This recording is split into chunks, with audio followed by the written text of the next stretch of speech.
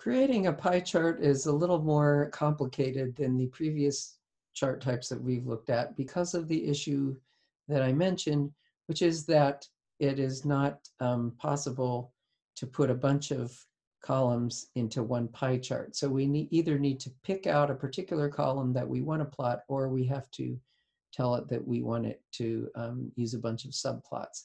So let's see how we can manipulate our data a little bit in order to make this happen. So we're going to start with the CO2 sector data that we played with in the pandas exercises. We'll go ahead and read those in and set the state column as the index. So here we see the data frame pretty much ready to go.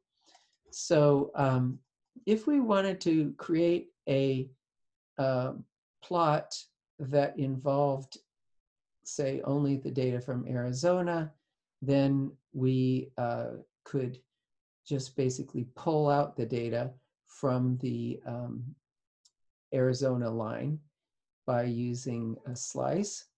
So let's go ahead and do that. So here, the slice that we have is a pandas series, and that's great. We could definitely make a pie chart out of that, except that the pie chart would include this total value.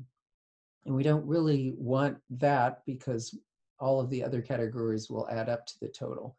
So if instead of just slicing that and leaving it, we can actually take the panda series that we created and go ahead and slice it again so that we get only the commercial through transportation parts and leave out the total.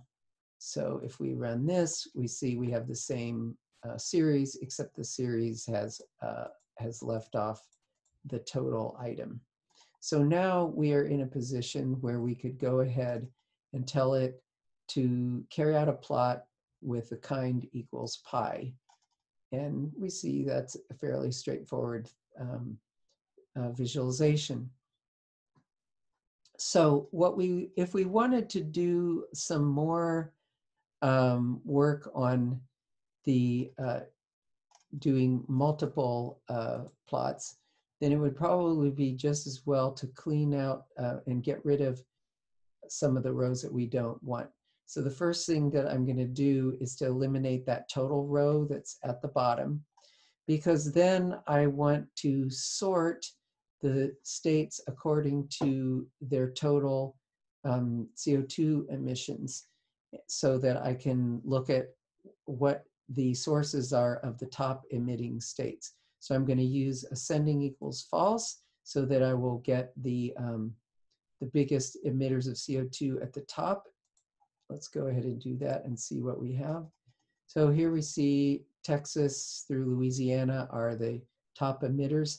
Now that we've done the sorting, we actually don't need this column total anymore. That's just going to interfere with the pie charts that we generate.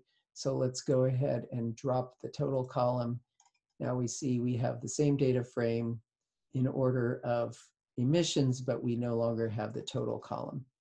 So what I'm going to do now is take this data frame, which I've called decreasing, and just pull out the first 3 rows of the data frame. That gives me the top 3 states. Now I can, at this point, just feed that into the plotting method. However, if I want to have the plots be with states as the separate plots and the sectors as the segments in those plots, my data frame is in the wrong orientation. I need to have the states as the columns so that they will each be in a separate plot. And I want the sectors to be the rows so that those will be the pieces of the pie. So in order to do that, I'm going to take my slice of the data frame and do the transpose operation on it. And then I'm able to go ahead and do the plot method. So I will say the kind of plot I want is pi, and I'm going to tell it I want to have subplots.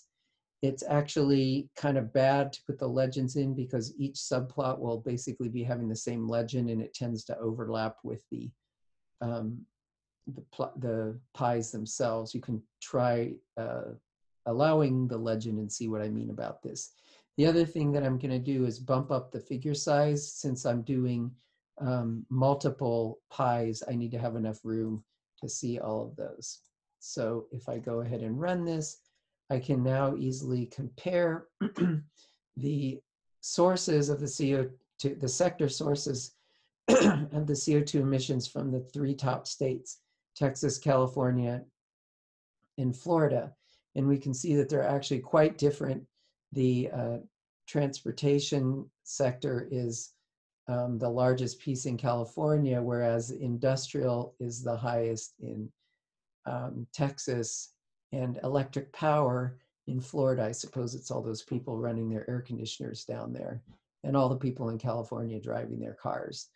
So this does give us a nice comparison feel. One of the things it does not do is to show us the absolute size of the CO2 emissions, because these are just the fractions and not actually, so the size of the pie pieces or the pies themselves don't have anything to do with the absolute number of emissions they have.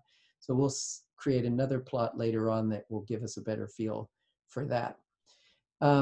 Alternatively, instead of operating on a slice that's the top 3 CO2 emitting states, I could simply take my data frame and slice it and specify a list of the columns that I want instead of just taking the first 3. Then I can go ahead and do the transpose operation and the same kind of plot that I did before. So if I do this, now I can compare Texas, Alaska, and District of Columbia. I picked those out just because they're really quite different from each other. We see that Alaska, the industrial segment, is almost half of the CO2 emissions, whereas in Washington, D.C., District of Columbia, there are almost no industrial emissions, and the commercial piece of the pie is huge. So if you use a slice where you actually specify the column names, then you can pretty much pick out any states that you want. And if you wanted to add in an additional state, it would be relatively easy to just add it to the list and rerun that cell, and then you would have 4 plots instead of 3.